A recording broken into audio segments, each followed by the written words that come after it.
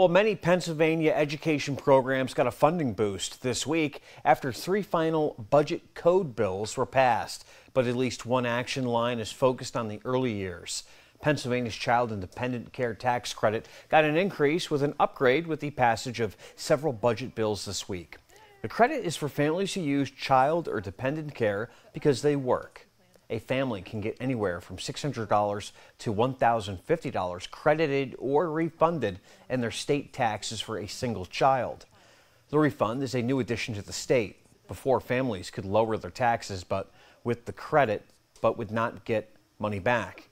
Over 200,000 Pennsylvania families used the credit in 2022. And the law can help meet needs and was a politically unifying part of this week's budget talks. Many of our kids are in need of those basic things that many of us take for granted. So extra cash could definitely help with that. It's pro-worker and it's actually pro-business at the same time. So that's one of the few times that both interests are on the same page, and it's good.